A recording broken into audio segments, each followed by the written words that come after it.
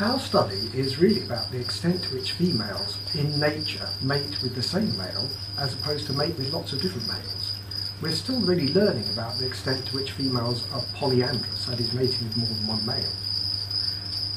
Our study used the dark bush cricket as our model organism, and using DNA analysis we were able to actually work out for females that had mated completely naturally in the field, for each of the females' matings, whether that mating was with a male she'd mated before or with a different male, and not only that, but also which of the male's sperm she used to fertilise her eggs. The species we chose to study was ideal. It was the dark bush cricket, and we studied it in the United Kingdom.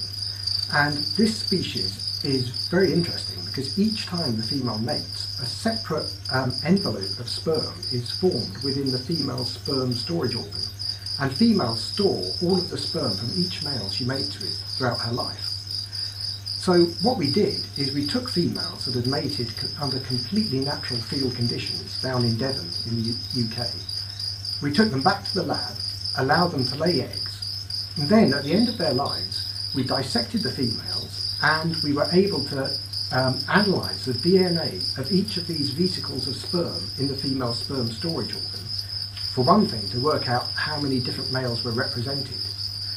We were also able to analyse the DNA of the eggs to work out which of the males fertilised the eggs. Our results reveal that females are surprisingly promiscuous in this species. 80% of the females had actually mated with a different male on each successive mating, and females mated with up to 6 different males. In terms of who fertilised the eggs, it was quite interesting. The males that were the most recent matings tended to fertilise most of the eggs, and also males that had transferred bigger ejaculates in the first place. But the really important finding is that females seem to actually almost be actively avoiding mating with the same male. The extent to which females are polyandrous, as opposed to remating with the same male, actually backs up laboratory studies, previous laboratory studies, that have suggested that in crickets at least, females actively avoid mating with males they've already mated with. Why should they do this? Well, it seems that there are all sorts of benefits to females of having genetic diversity in their offspring, and also potentially of being able to mate with a more genetically compatible male.